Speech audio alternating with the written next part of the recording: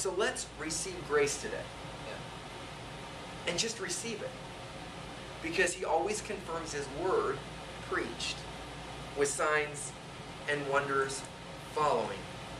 For this cause many are weak and sickly among you, and many sleep. But today we realize we're made worthy by the blood of the Lamb. So Lord, we thank you for these elements.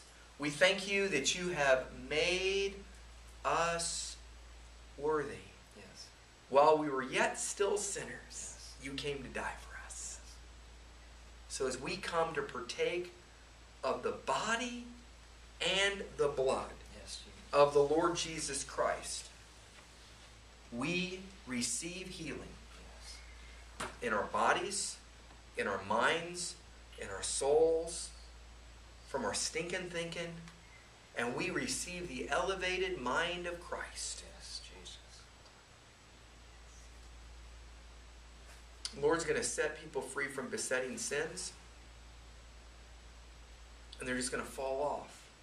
No more sin management. And no more looking at people like, when you're doing good, you get to judge them and lord over them. As God delivers you, you're going to look at them with compassion and reach out to get them free. So as we come from this side, come and take like this and dip like this and move to have your time with the Lord. Amen.